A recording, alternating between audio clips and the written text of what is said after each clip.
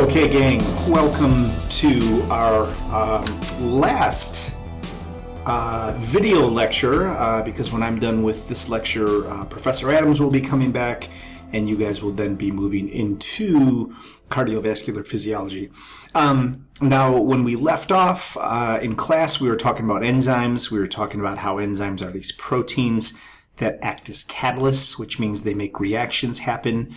I showed you some examples of reactions in class. We kind of talked a little bit about glycolysis and how that reaction works and how these enzymes act on glucose and start to transform it into different variations of glucose.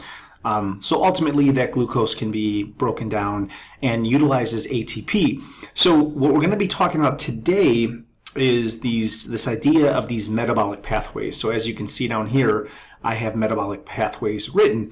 And what I want you to see here is an example of our energy pathways or our metabolic pathways. And what you're going to notice is if we look at here, let me get my marker out. If we look at the x-axis right here, we can see that we're looking at time. So you can see 6 to 10 seconds here, 30 to 60 seconds. And then there's this kind of gap here that goes from 60 seconds to multiple hours, right? And what this graph is showing you is that this is where power or the energy for power is coming from. So for the muscle to contract and do work, we know we need this ATP. Well, we also know that in our skeletal muscle, we have a very small amount of ATP, and we have it inside of these kiddie swimming pools. I drew this for you in class, and this is just a pool, right? P-O-O-L. And we know that we have this limited amount of ATP in our muscle, and it's ready for us to use. And that's kind of what this is showing us right here. So I want you to follow my pen and see that we have this storage of ATP, and it plummets very, very quickly. So I want you to follow my pen and see how I'm kind of following this orange line right here, right? And if we get down to the bottom here, we can see that we're kind of done with it after about 7 to 8 seconds. But you'll see that here, when we have a decrease in ATP, another energy system kind of turns on, and you follow my pen, and it comes here. And as that starts to plummet, you'll see this blue energy system right here start to kind of turn on and take over. And you can see that the amount of power that this blue energy system here puts out is very different than the amount of power that we can put out here, right? So if we follow this line over, like let's just make this kind of line do this like this, you can see that it is about half of what we saw here. So what this graph is saying is that we transition into different energy systems. And you can see here we have 1 energy system, 2 energy systems, 3 energy systems, 4 energy systems, and over here 5 energy systems. And all of these energy systems utilize different types of substrates, which means we have carbohydrates, right? You can see that right here. And we have fats. And as time goes on, you can see time here, as time goes on, intensity decreases because this is power, right? So when we first start out with exercise, we have very high intensity, and then it drops, and then it drops. And if you go over here, it kind of drops more. And then as you go over here, it kind of drops even more. Okay, so this is just kind of familiarizing you with what we are really going to kind of focus on over the next few slides, okay? So we're talking about energy pathways.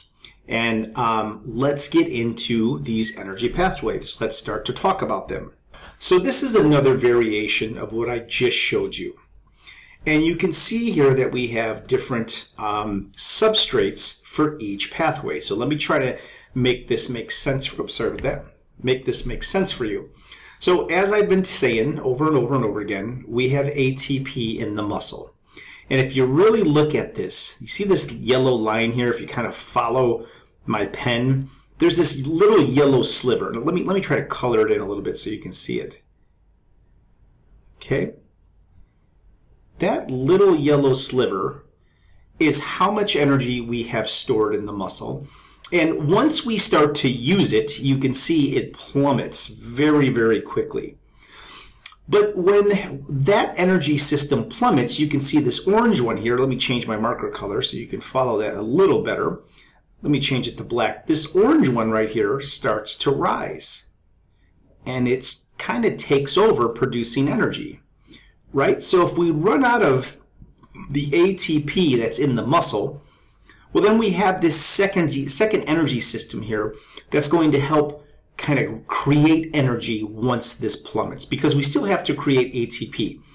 So this second energy system is something that we call the phosphagen system, okay?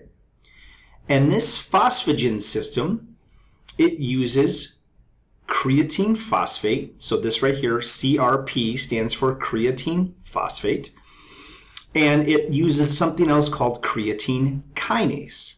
And we know creatine kinase is an enzyme because if you look over here, creatine kinase, I told you in class if something has an ACE at the end, that means it's an enzyme and it's going to make reactions happen. So we have free ATP in the muscle, right? And that's the equivalent to what I told you guys about that kiddie pool, right? Each muscle has this kind of kiddie pool of free ATP and it's ready to use, but it leaves very quickly, as you can see there. Now, once we're out of that ATP, we're going to switch energy systems, right? So I go from this free ATP and I switch to something called the phosphagen system. So it's PHOSPHAGEN.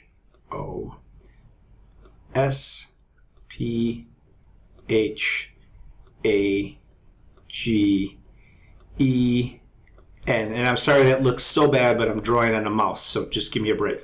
And this phosphagen system with ATP, these two work together. This lasts us for about, watch my line here. This lasts us for about 10 seconds. You see that? So with the ATP phosphagen system, we have about 10 seconds of energy. And the more intense we use that, the more intense the exercise, the quicker that's going to go. So if we were in our lecture room and I said, everybody stand up, walk to the bottom of the stairs, I want you to sprint up as many flights of stairs as fast as you can and go so hard, well, this 10 seconds might only last 7 seconds because you're using that energy very, very quickly because of the intensity of the exercise. Now, if we look at this third system, okay, so the reason I have this slide, it's a little different than this one, but I like the way this one names it, and I like how they kind of put these things over it here. So we have our first energy system. Let's just recap. Let me highlight that, okay? We have the ATP phosphagen system. That's one energy system.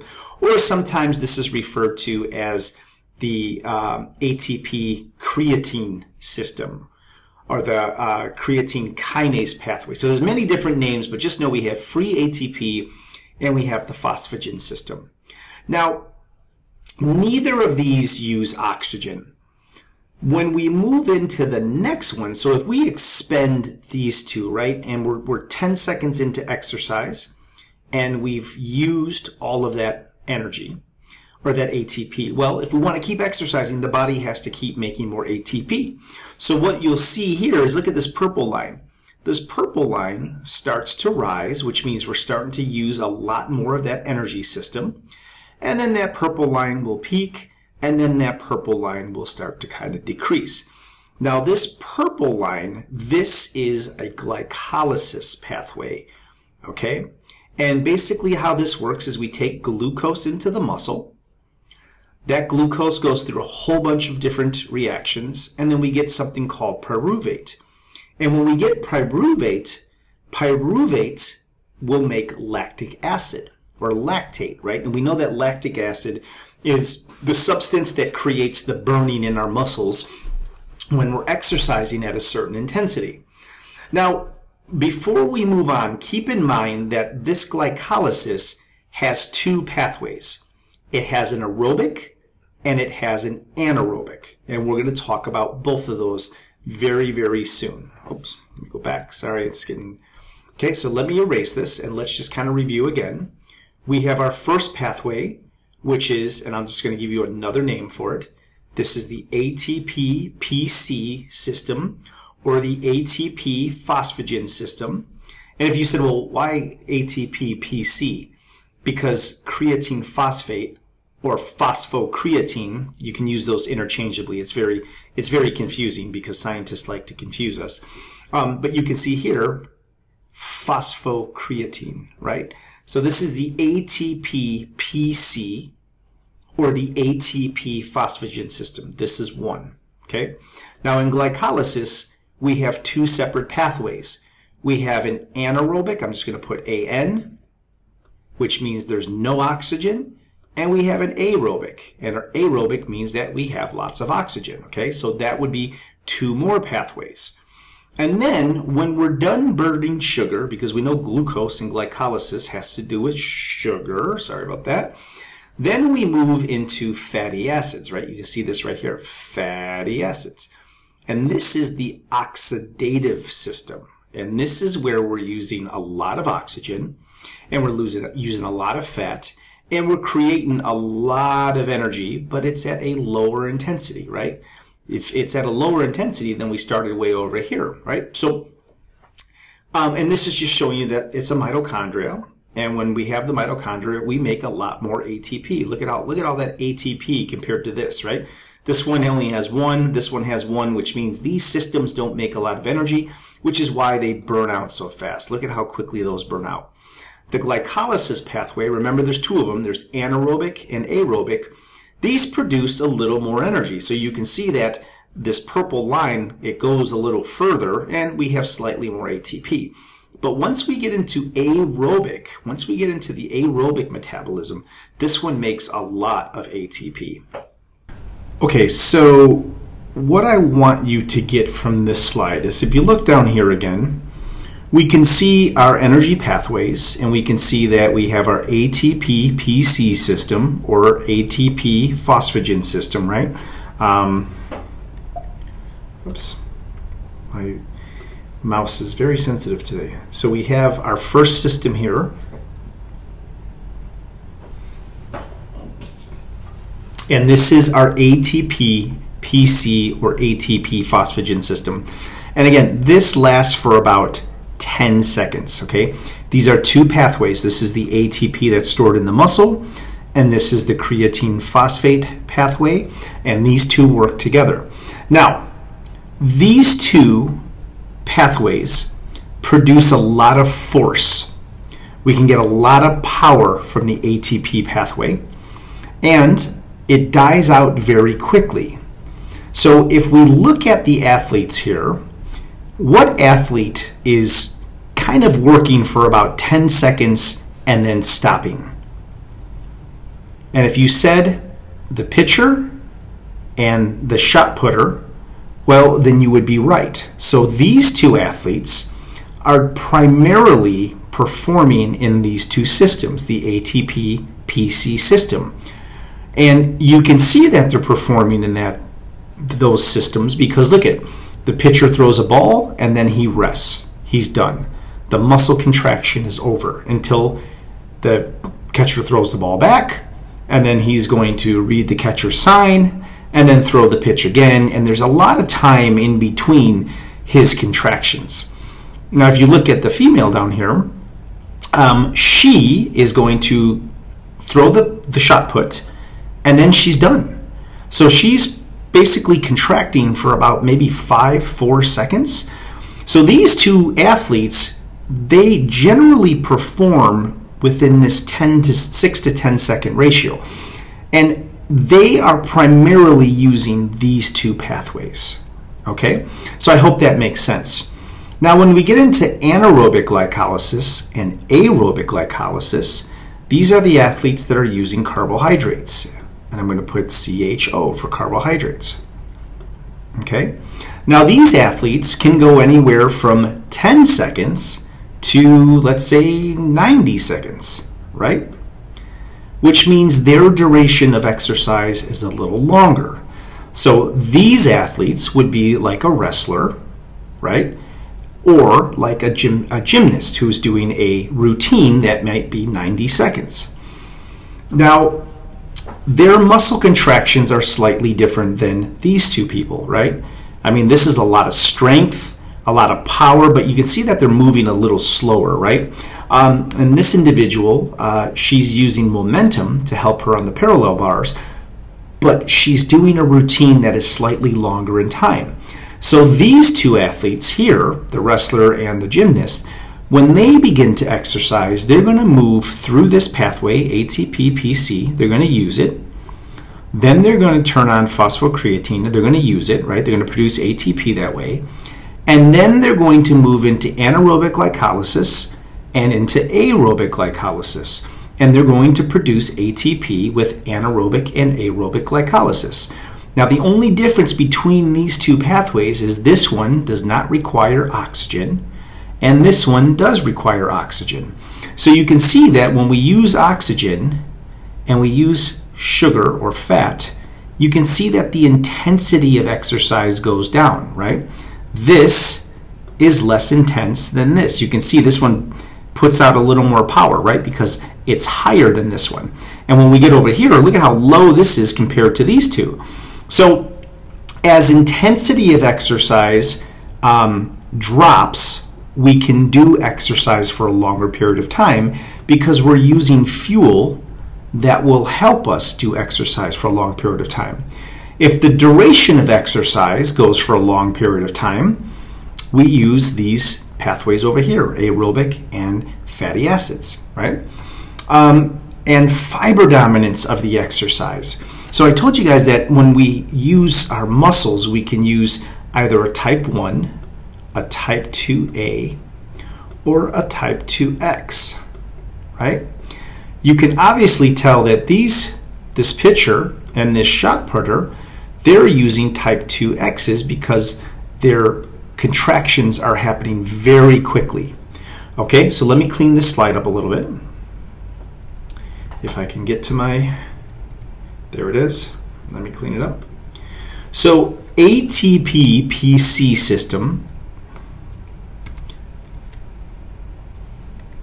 this one here likes to use type 2X fibers. Those real powerful quick twitch fibers, right? So this is a quick twitch athlete and this is a quick twitch athlete.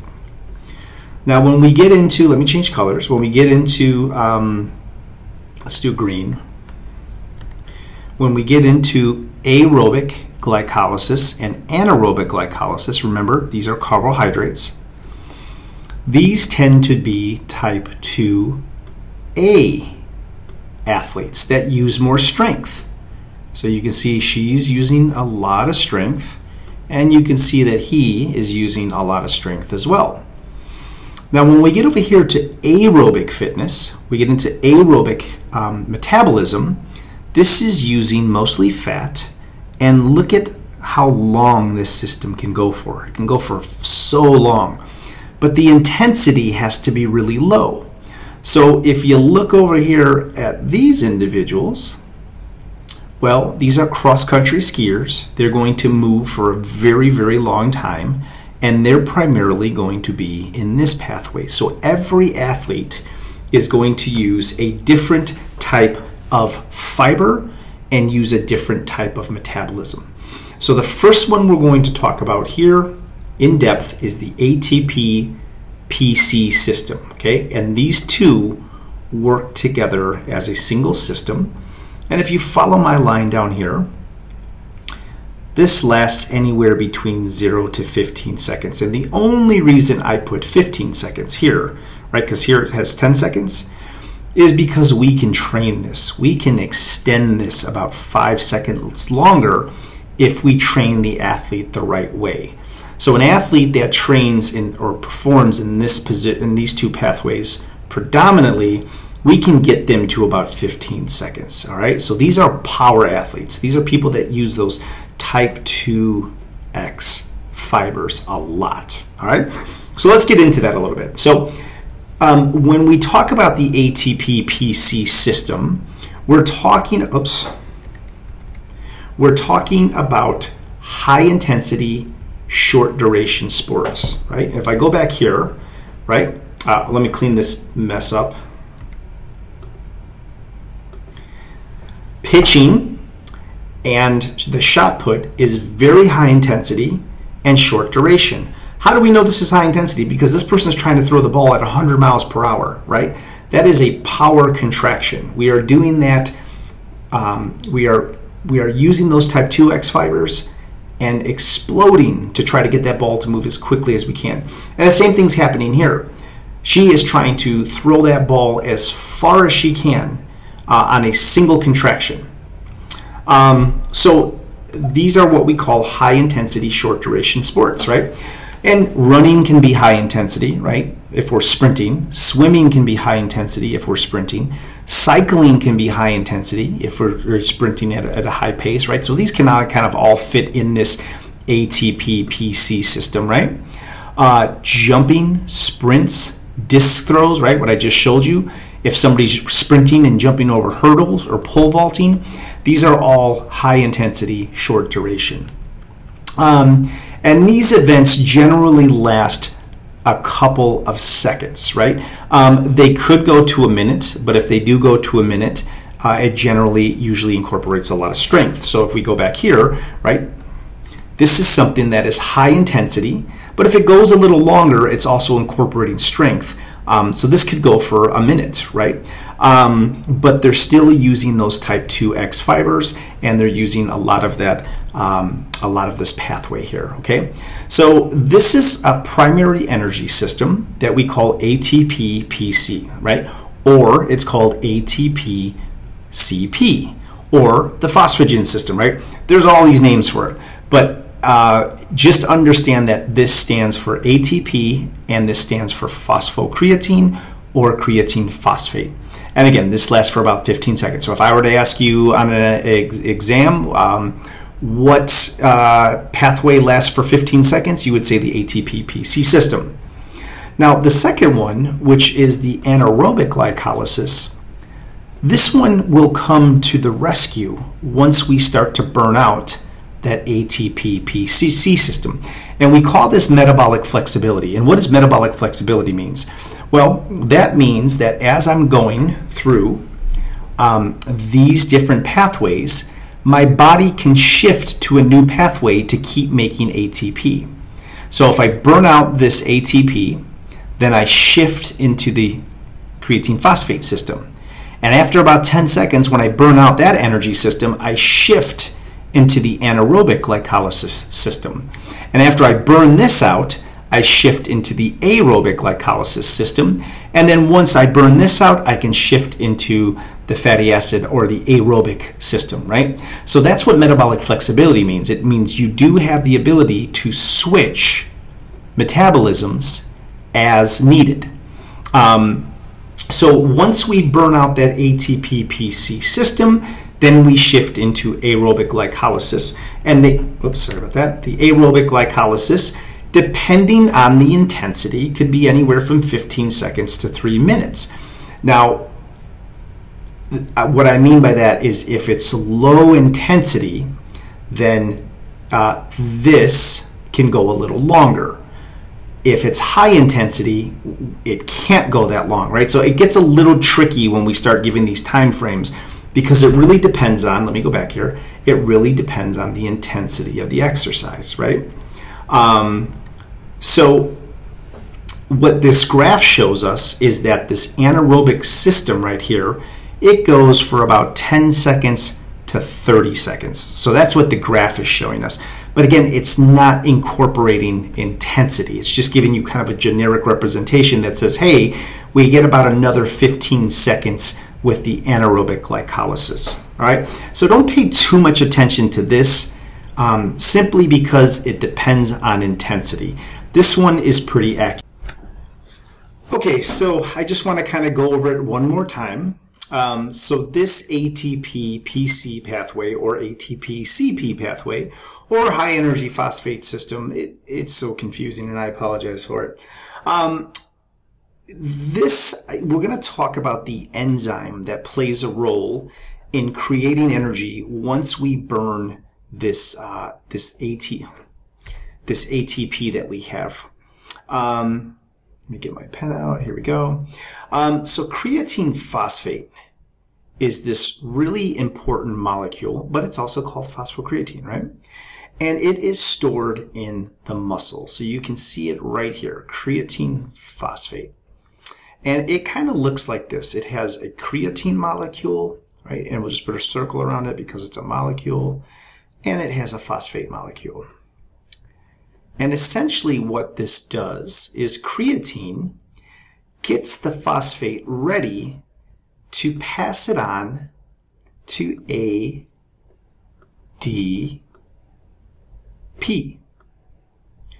So when we start exercising and we start creating a lot of ADP because we're using ATP, well, we start to lose energy because we're losing those phosphates.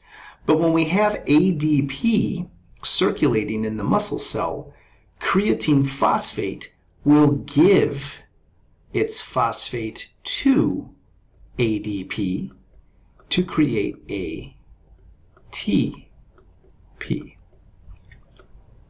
So that's what creatine phosphate does. And it does it for about 5 seconds. Because again, when we drop off that ATP, when we're using it for muscle contraction, well, then this phosphocreatine system kicks up and it starts to drop. And what it's doing is it's taking creatine phosphate and it's making ATP.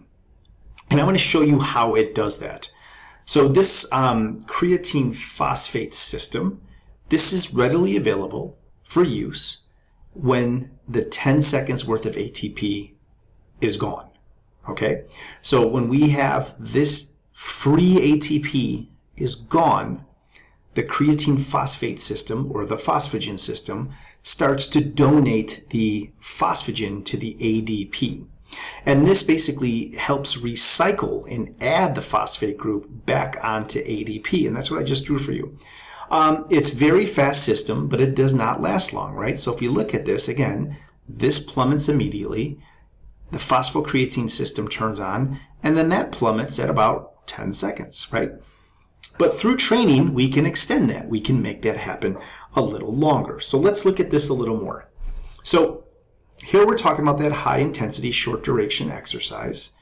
Here is creatine, here is phosphate, and creatine will donate the phosphate to make ATP, okay? This picture down here is a little more complicated, but don't worry about it. I'm going to draw it for you in a moment anyway, so it just makes a lot more sense. We can see here we have phosphocreatine, right? Here's the phosphate. Here's the creatine.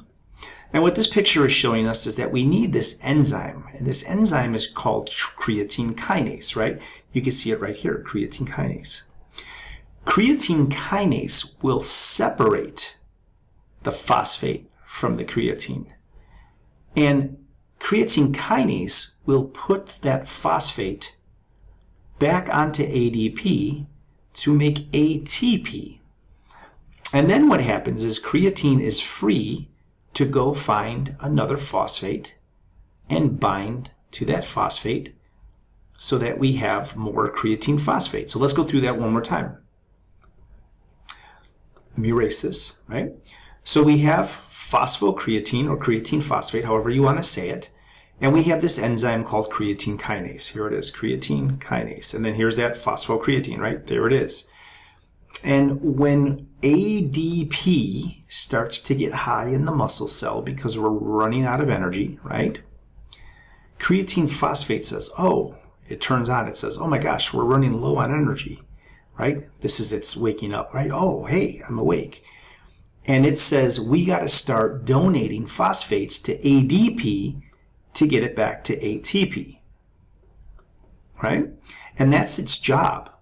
So creatine kinase is going to come over here and separate these two, right? And it's going to take that phosphate and it's going to add it to ADP, and then ADP will then be converted into ATP. Same thing here, creatine phosphate.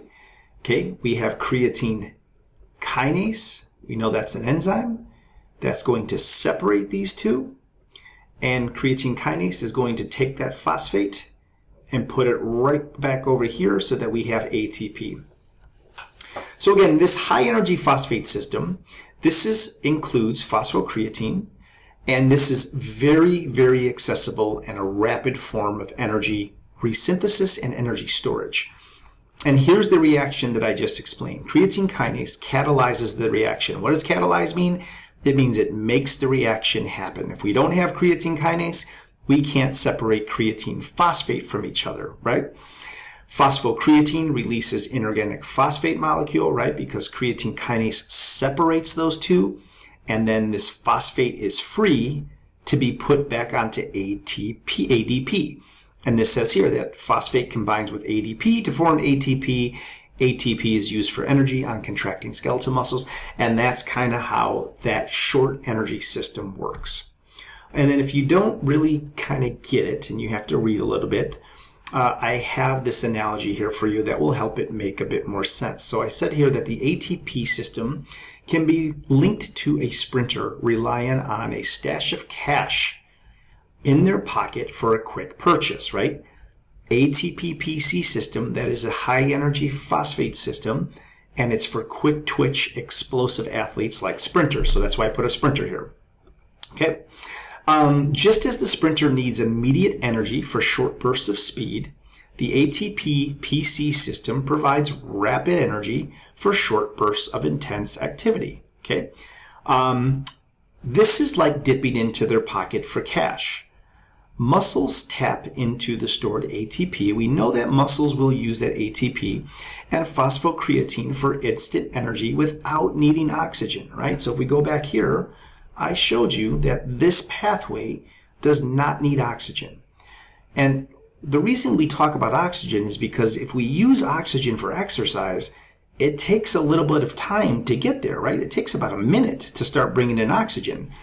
So where are you getting energy that first minute if there's no oxygen going to the mitochondria? Well, that's why we have these other energy systems, because they provide the energy while we're getting the oxygen to where they need to be.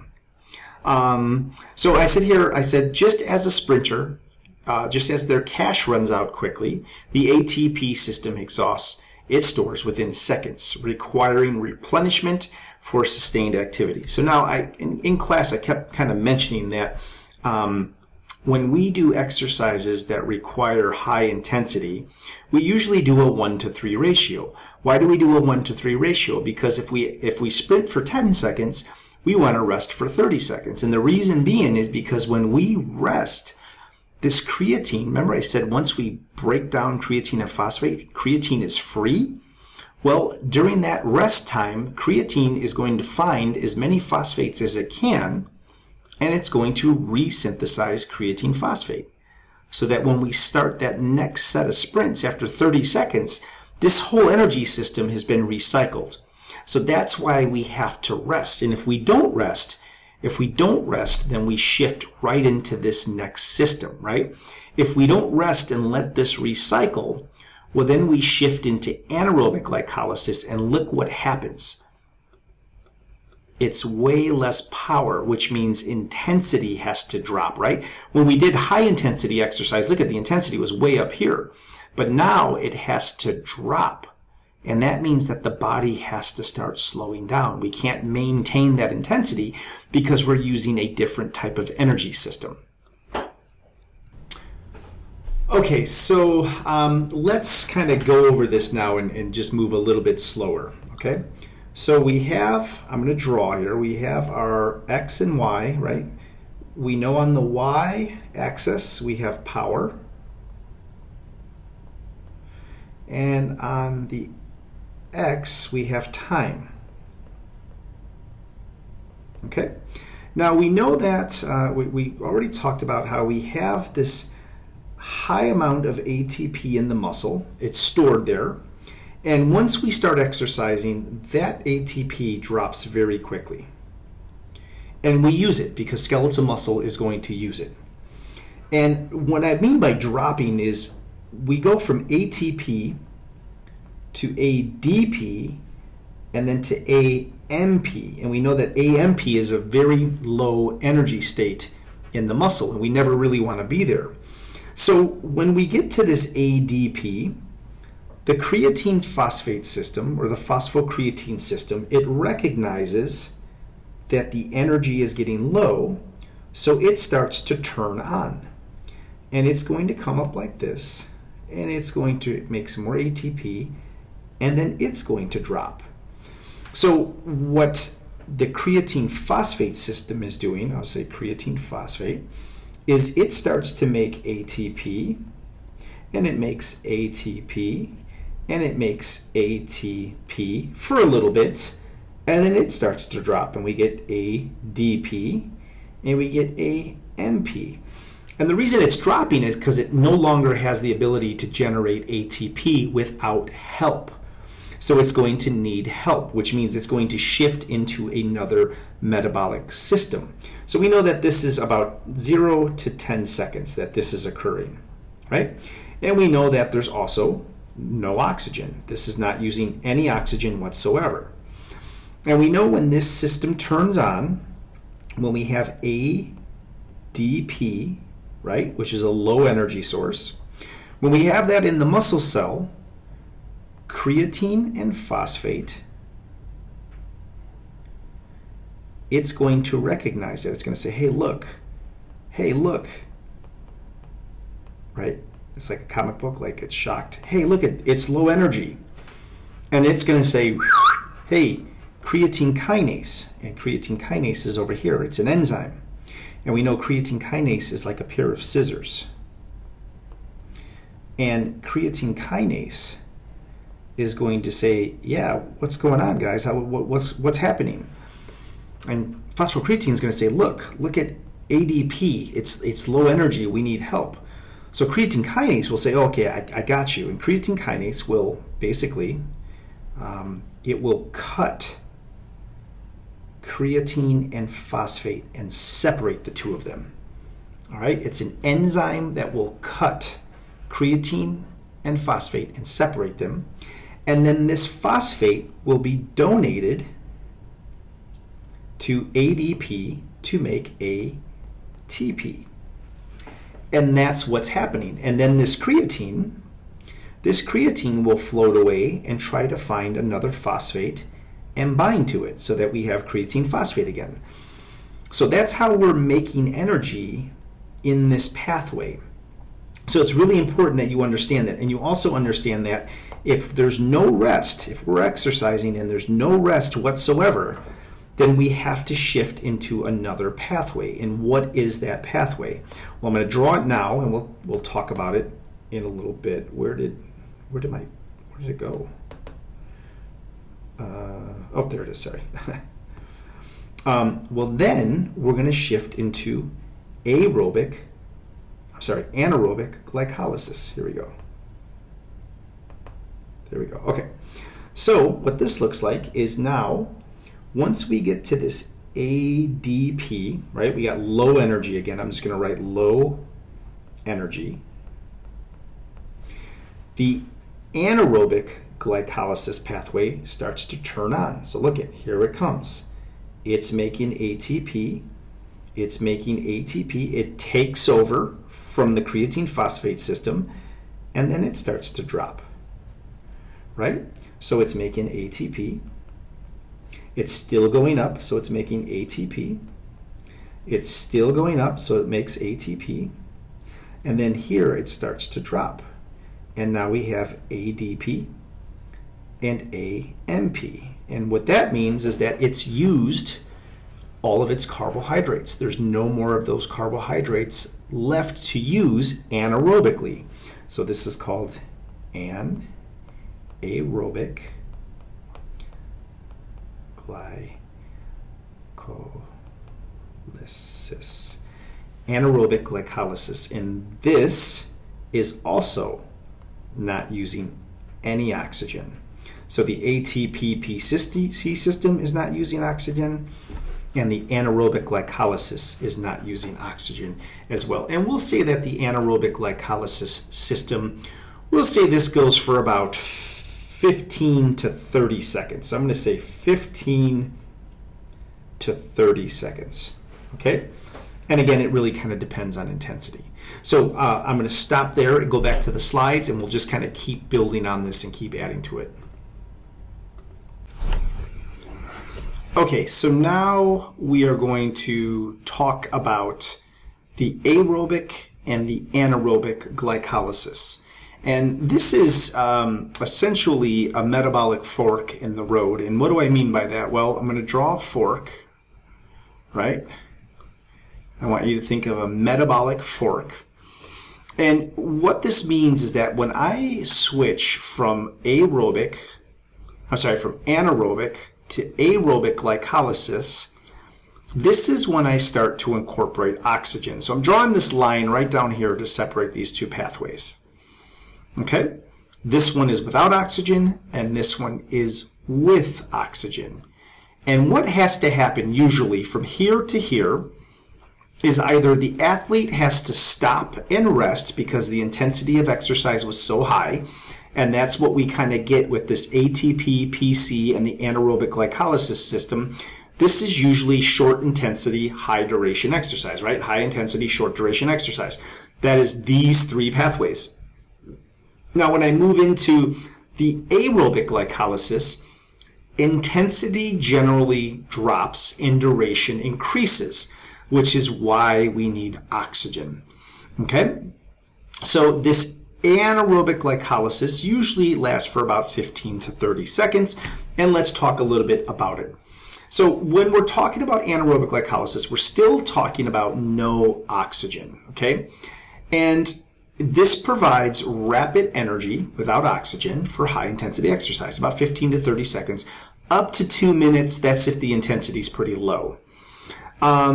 So what happens is glucose is going to enter the muscle, right? We already used our ATP and our PC system, which means now we got to start getting glucose from the liver or glucose that's already inside of the skeletal muscle. And glucose is going to go through some alterations. Enzymes are going to change it. It'll change it to fructose 1,6-biphosphate. Enzymes are going to change it a little more. It'll then be glyceraldehyde 3-phosphate. And then enzymes are going to change it a little more. And ultimately, we get pyruvate. And pyruvate is going to have two fates. One fate, if exercise intensity remains high, is that we will turn pyruvate into lactate. And with lactate, we will start to feel the burning in the muscles. Or if exercise intensity drops and we start to do slower, lower intensity, then pyruvate will go to the mitochondria. And in the mitochondria, it will get converted to ATP. All right, so pyruvate has two fates. And on the next slide, it's going to kind of show you that with a little more detail. So let me come over here. Oops, that's not what I wanted. And let's go to the next slide. So we're still talking about the anaerobic glycolysis system. And we can see here that glucose comes from carbohydrates. So we'll get carbohydrates that will be broken down into glucose. Glucose will get converted to pyruvate. I just showed you that on the last slide. And pyruvate has one or two fates, right? This is that fork in the road. Pyruvate will get converted to lactic acid or lactate if exercise is high intensity. I'm going to write HI, right? And we know it's high intensity, and we know there's lactate because this is where we start to feel burning in the muscle. So if you've ever done any sort of exercise, you're like, oh my gosh, my legs are burning. Well, one of the reasons your legs are burning is because you're generating this byproduct of anaerobic glycolysis. Now, the other way pyruvate can go is if we lower the intensity, I'm just going to put LI for low intensity, then pyruvate will go to the mitochondria right here. And in the mitochondria, it will take pyruvate and it will take ADP and turn it into ATP. Okay, So if we have pyruvate being turned into lactate, we don't really get any energy from it. Lactate can go to the liver and be converted into energy, but there's no immediate energy. Where if pyruvate goes into the mitochondria, well, then we get a lot of ATP, but that is aerobic. And we know it's aerobic because we're talking about the mitochondria, and the mitochondria needs oxygen. So I hope that makes sense.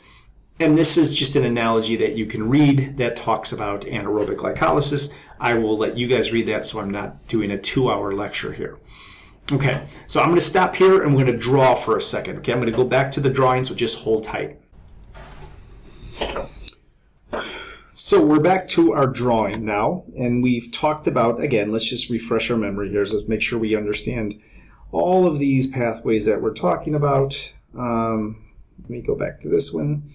So we have our ATP-PC system, and we know that's for high intensity. I'm just going to put HI, high intensity, short duration exercise.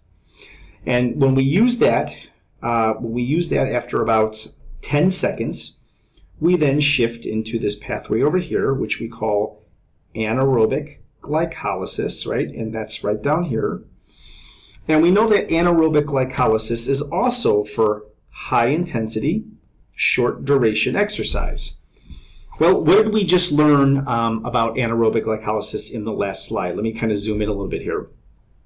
We know that with anaerobic glycolysis, we will have glucose that will get converted into pyruvate. And pyruvate, if we stay at a high intensity exercise, pyruvate will get converted to lactate. And we know that lactate will start to feel some of that burning, right? And we also know that this glucose is coming from carbohydrates. So when we have anaerobic glycolysis, we have no oxygen, we have high intensity, short duration exercise, we're using carbohydrates, and carbohydrates are being converted to glucose, and that's how we're making this ATP during exercise in that position. Now, I also said there's this kind of metabolic fork in the road, which means somewhere about here, we are either going to have to stop exercising or we are going to have to reduce the intensity. And what happens there is, well, ultimately, we have aerobic glycolysis that's kind of building up here in the background, and it's going to rise up and it's going to fall.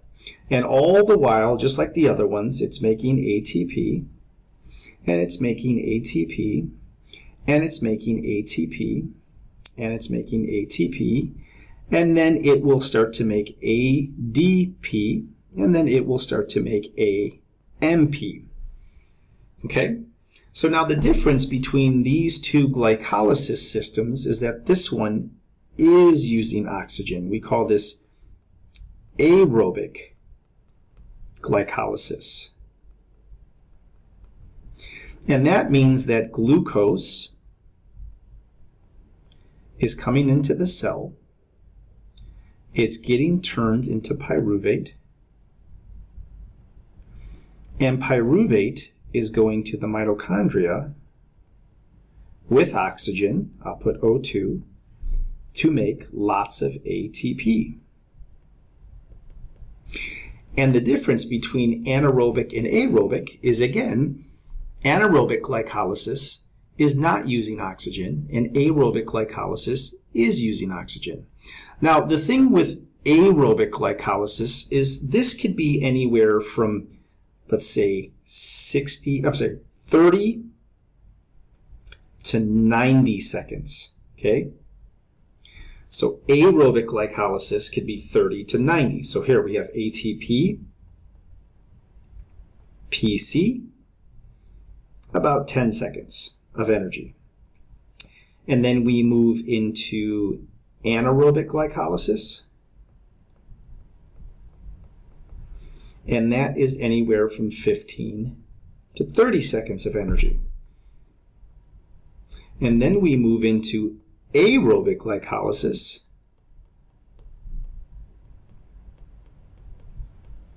And that is anywhere from 30 to 90 seconds of energy.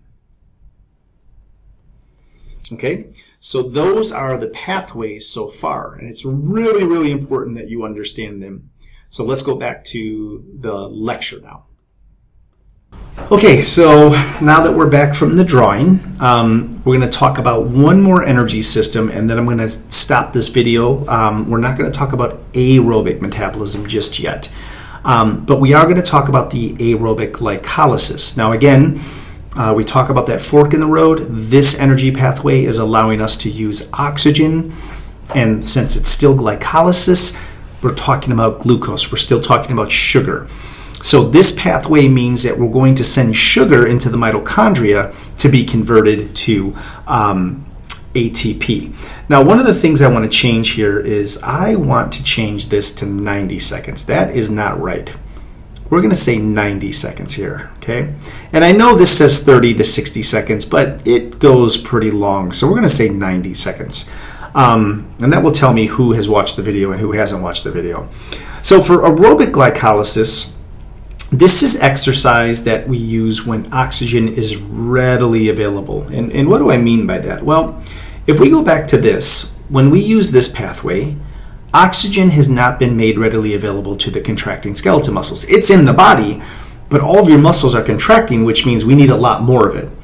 So oxygen is not readily available when we use this system. We're still trying to deliver oxygen to the muscles and the amount of oxygen that it needs. When we shift into this pathway, oxygen is still not readily available. But when we get to that metabolic fork in the road and we move into aerobic glycolysis, now oxygen is available. And because oxygen is available, the intensity of exercise has to drop. All right? So this is saying that oxygen is readily available, and this pathway involves the breakdown of glucose to produce energy in the presence of oxygen. So let's look at this. We have glucose in the blood, and glucose is going to leave the blood, and it's going to enter the muscle cell. Now the muscle's contracting, right? So the muscle is using ATP. And then that glucose is going to get broken up into different sort of variations of glucose by some enzymes, and then we're going to get pyruvate. Now here, if we decrease the intensity of exercise, we start running at a slower pace, that pyruvate goes into the mitochondria, and it makes a whole bunch of ATP. Now if we don't slow down that intensity, pyruvate will get turned into lactate, and lactate will build up. And if lactate builds up, we'll feel burning, and that will shut the muscle down, and we have to stop exercising. So we have a choice to make when we start to feel that burning. Do we keep going and just shut the muscle down, or do we drop the intensity and slow down so that pyruvate can go to the mitochondria? So this energy production is much more sustained. We can use it for a longer period of time, which is, if you go back here, if we go really slow on, or really low on intensity, we can make this last even longer, right? But this is the gateway into aerobic metabolism, which we can use for hours, right? So we have to use this gateway to get into that aerobic metabolism. So when we're doing exercise like jogging or running or rowing, we're creating ATP very efficiently by turning pyruvate into the mitochondria to make so many ATP molecules, right?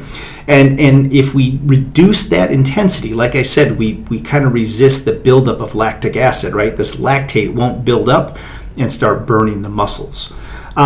So this is another one of those energy systems that aerobic endurance athletes use. And I'm just kind of showing you how. Here's that metabolic fork again. If we increase intensity, we go to lactate. If we decrease intensity, we go to pyruvate. And you've all been there. You've all been either jogging and just you feel your legs. You're like, oh man, I got to slow down. It's my legs are starting to burn, right? Well, that's because of the energy that you're using. So keep that in mind. And then this is just another short analogy for you about aerobic glycolysis if it's still not making sense. So I'm going to stop there. And what I'm going to do is I'm going to make one more short little video that talks about the segue from aerobic glycolysis to aerobic metabolism, where we're moving from carbohydrates, CHO, to fats. Okay? And then we will pick up on this in one more short video. I don't want to overwhelm you too much. This is pretty heavy stuff. And I will be back with you guys shortly to get this video completed, and then we will take a test. I will talk to you guys soon.